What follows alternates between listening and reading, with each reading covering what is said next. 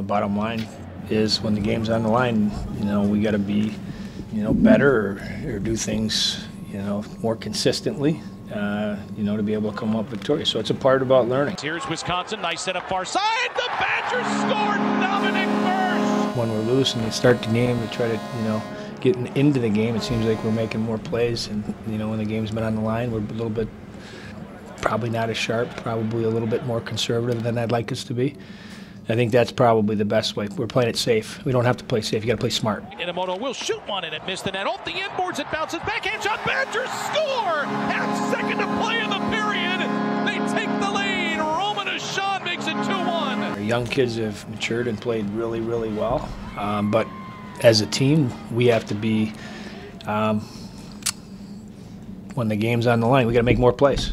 And let's face it, how many games have been tied in the third period where you're playing great and you feel like you're going to win and you end up coming out losers. So I think that we got to bear down.